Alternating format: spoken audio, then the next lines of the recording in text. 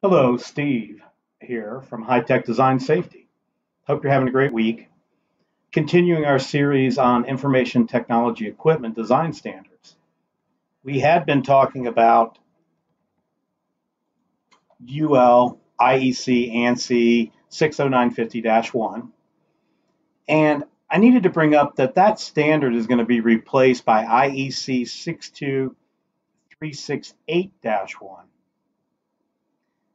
Kind of similar scope and everything else. The that 62368 came out in 2010, so we're got an implementation time that's already well past. So you can look at either standard and see which way you want to go. Primary differences are, the new standard, the 62368, has more detail on all of these sections, and it seems to be more consumer focused.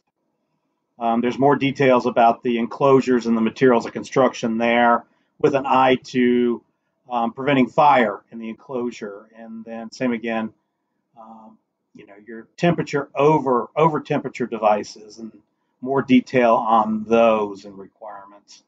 Again, also internal transformers. And then there's a lot more detail in there and requirements in there for safety labels and marking are required. And then these safe power supplies, these protective power supplies, a lot more clarity and detail on those as well. So you'll see that the 62368 standard is going to be, in my opinion, more aimed at consumers. There's got a lot more detail on grounding, protection from electrical shock, and more depth on protective earth grounding. And then more detail on access controlled environments versus ordinary people interacting with equipment.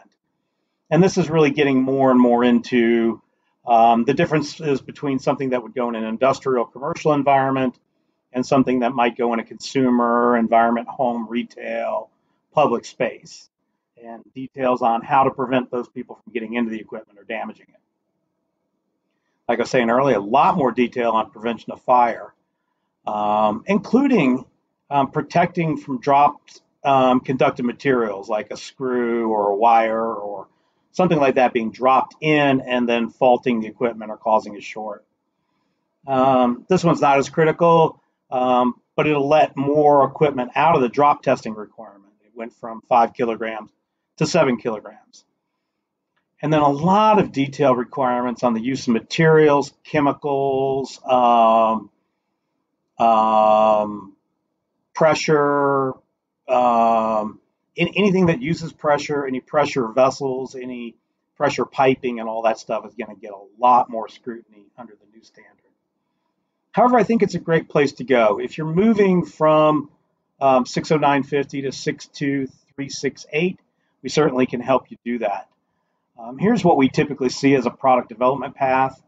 You and your team will come up with a product idea and a concept, and we'll help you do an initial risk assessment, scope the document, help add the product safety and listing requirements into your product requirements document, and then help you understand all the regulations and compliance that needs to happen around it.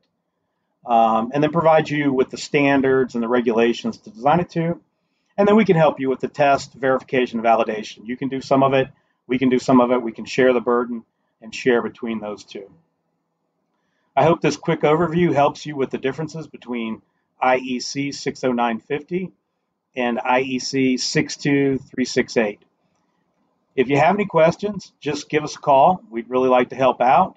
And if you see anything you'd like to know more about, let us know. Please like and subscribe. We're trying to reach that 100 subscriber barrier, and we're getting close. So your help on that would be useful too. Thanks again. Have a great week.